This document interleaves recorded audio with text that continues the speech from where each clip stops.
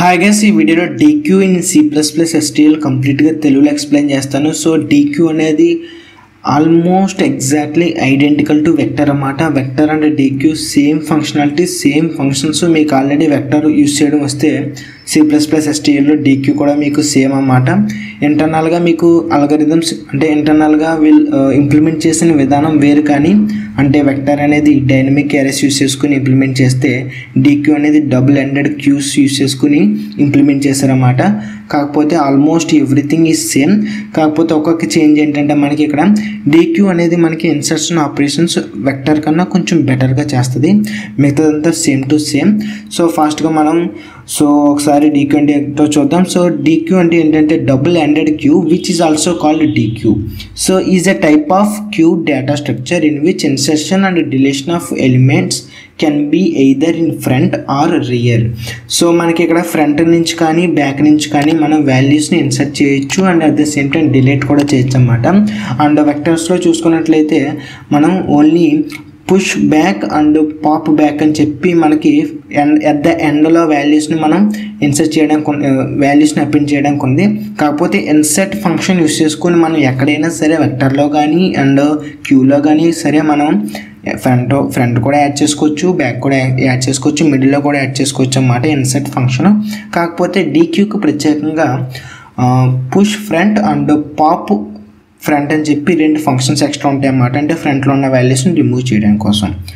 So ఫాస్ట్గా మనం ఒకసారి కోడ్లోకి వెళ్ళిపోదాం. సో కోడ్లోకి వెళ్ళిన తర్వాత ఇదన్నమాట నార్మల్ C++ ప్రోగ్రామ్ ఇది. సో ఇది బిట్స్ /std/C++ యూస్ చేయడం వల్ల మనకి ఎలాంటి అదర్ ఫైల్స్ ఎక్స్ట్రాగా యాడ్ చేసుకోవాల్సిన అవసరం లేదు. నార్మల్గా అయితే మనకి మీరు కనుక iostream యూస్ చేసుకున్నట్లయితే #include deque అని చెప్పి మనకి ఇలాగ మీరు deque ప్రత్యేకంగా అదర్ ఫైల్ ఇంక్లూడ్ చేసుకోవాలి. సో ఇప్పుడైతే మనం అవసరం లేదు. దాని తర్వాత సేమ్ ఫాస్ట్గా deque అని చెప్పి deque అని చెప్పి ఇంట్ అని చెప్పి ఫర్ ఎగ్జాంపుల్ d అని చెప్పి ఒక dequeని క్రియేట్ చేసుకున్న తర్వాత same for i = 0, i = 1, i <= 10 and i++ అని చెప్పి d.pushback 10 i.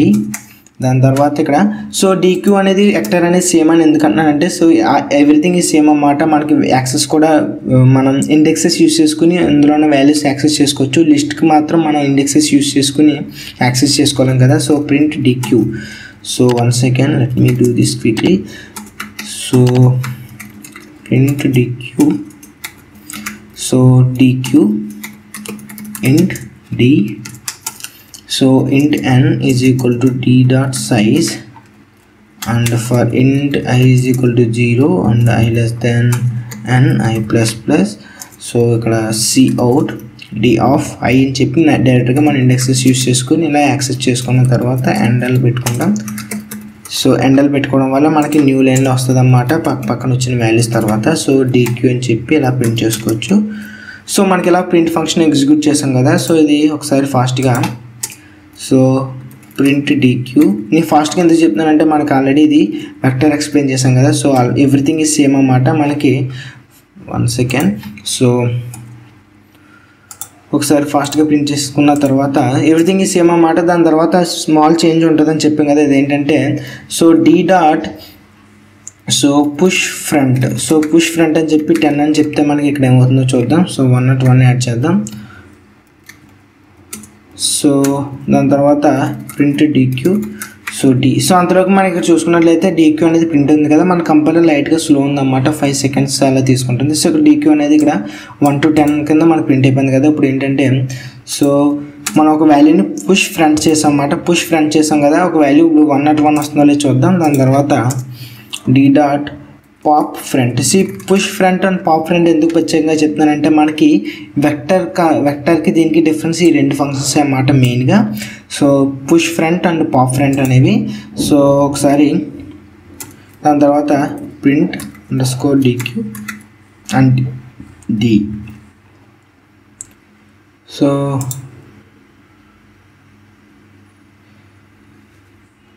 మనకి ఇక్కడ 1 second connection removed.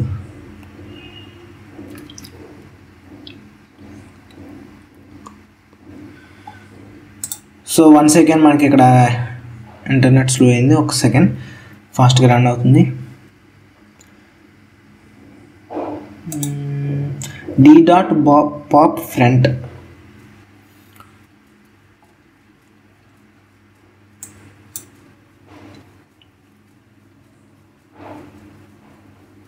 సో ఇక్కడ చూసుకున్నట్లయితే సో ఒకసారి మీకు అవుట్పుట్ వచ్చింది కదా, 1 to 10 నార్మల్గా ప్రింట్ అయింది. దాని తర్వాత పుష్ ఫ్రంట్ చేస్తే 101 స్టార్టింగ్లో యాడ్ అయింది. దాని తర్వాత పాప్ ఫ్రంట్ చేస్తే 101 అనేది రిమూవ్ అయిపోయింది అన్నమాట. మిగతా అన్ని ఆల్మోస్ట్ సేమ్. మిగతా ఏంటి ఫంక్షనాలిటీస్ అంటే ఒకసారి చెప్తాను చూడండి.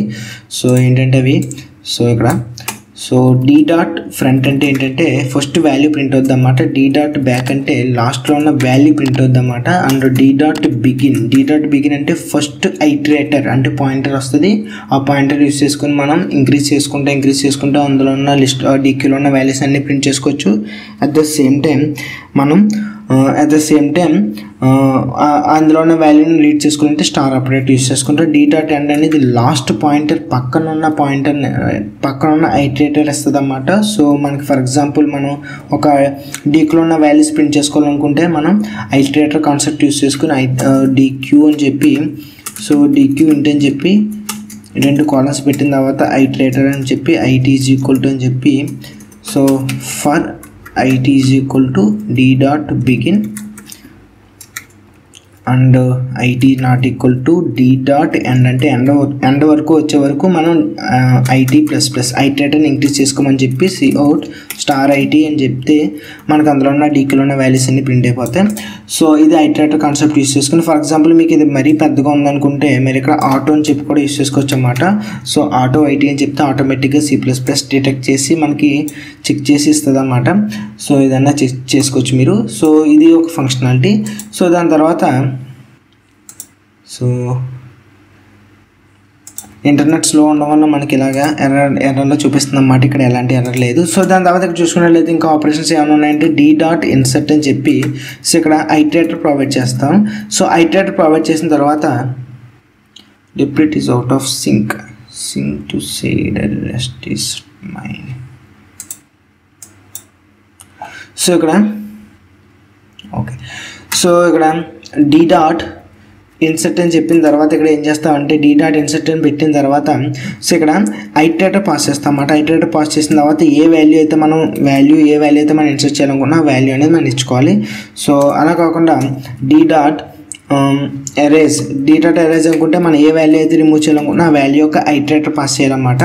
సో ఇక్కడ దాని తర్వాత డి డాట్ ఎరేజ్ అని చెప్పి start iterator end iterator. So అలాగా ఒక మనం రేంజ్ కూడా ఇచ్చుకోవచ్చు అన్నమాట. ఒక ఐటరేటర్ రేంజ్ కూడా ఇచ్చుకోవచ్చు మనం. సో ఐటరేటర్ రేంజ్ ఇచ్చుకోవడం వల్ల ఆ రేంజ్లో ఉన్న వాల్యూస్ ఫర్ ఎగ్జాంపుల్ ఈ పాయింట్ నుంచి ఈ పాయింట్ కన్నట్టు వాల్యూస్ ఇచ్చుకుంటే మనం ఈ వాల్యూస్ అన్ని రిమూవ్ అయిపోయి 1 2 3 and 10 మిగులుద్ది అన్నమాట.